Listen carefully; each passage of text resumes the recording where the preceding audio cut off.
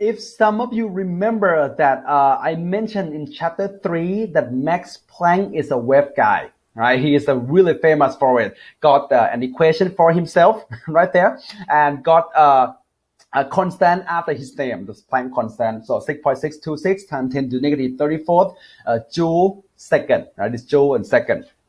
Okay, and Max Planck related the energy and frequency. If you remember from the previous video, I said a wave that has high energy, it vibrates, oscillate quickly, right? High energy, high frequency, low frequency, low in energy. So they are directly proportional. And we have another equation from previous video, V nu. Oh, by the way, this is not V. Frequency is nu. It's a Greek letter, right? So nu equal to C over lambda. You can relate from these two equations combined. You can relate the energy to the wavelength. Okay. All right. Let's do this one together. So beta carotene, which is the compound that makes carrot orange. So you're familiar with that, and can absorb visible light at 450 nanometer. How much energy does the compound absorb? Okay, so what we get, so we have a wavelength, so we plug wavelength in here. What you have to do is to find the energy. All right, so there are two steps in here, but you can do in one step if you could. All right, so I'm going to show you how do I do this. So we want to find the energy. Okay, and so we need to know from this equation, if you want to find an energy, you need to know the value of Planck constant, which is constant, is given right there. All right, and the wave, frequency, right? But we don't have frequency, but we can find the frequency from this equation, and that is frequency right here, right? So I'm going to just plug in here real quick. So nu equal to C over lambda. So I'm going to convert nu right here to C over lambda. It's the same thing. Nu equal to C over lambda. Just plug in there. All right. Now, in this case, you need to know the Planck constant, the speed of light, which is also given, and add the wave length, which is given, 450 nanometer. The rest just plug in. All right. H, the Planck constant, 6.626 times 10 negative 34th. Don't forget the unit joule second. Put the unit in there. The speed of light 3.00 times 10 to the 8th meter per second. Put the unit in there as well.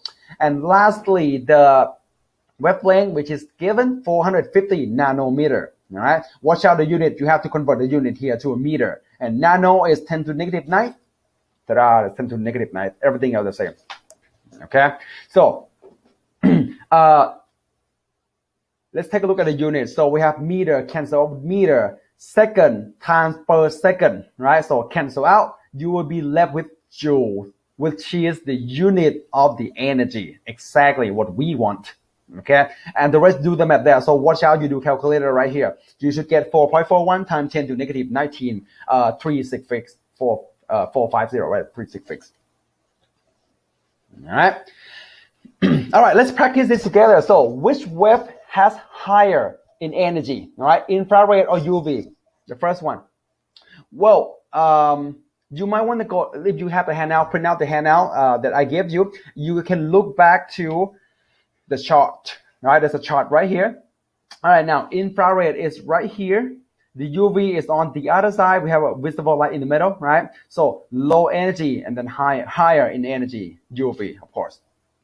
UV. Okay. Now, next one. Which one has higher energy?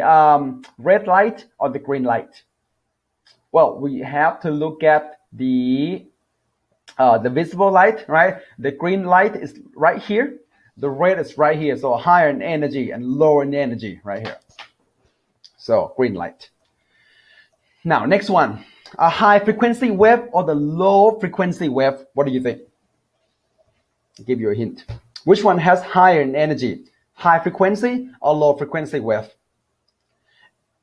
High frequency, good. According to this equation, the energy and the nu, which is frequency, they are directly proportional. High frequency, high in energy. Low frequency, low in energy. Okay, so which one? So high frequency, higher in energy. That's the answer. All right, last one. A wave with a longer wavelength or one with a shorter wavelength? Look at this equation, right? So energy and wavelength are conversely proportional.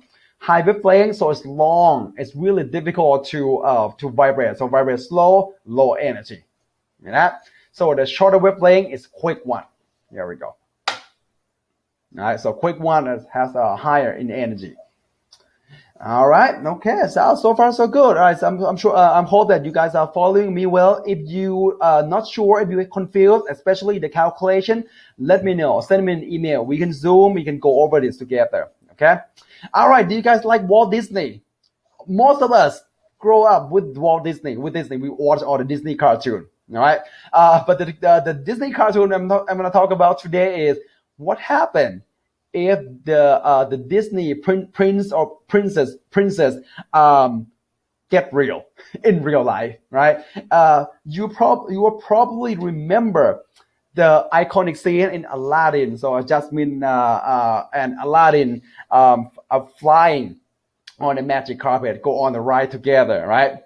And everything looks beautiful, of course, right? But in reality, after or maybe during the flying, they're supposed to look like that. There's no windshield, and the wind just blow their hair. They're not gonna look like pretty as like Disney pretty. No, all right, let's kind of get real. All right, Sleeping Beauty. Every time when she wakes up, she always looks pretty. Well, come on, just in real life. Have we ever looked great when we wake up? No.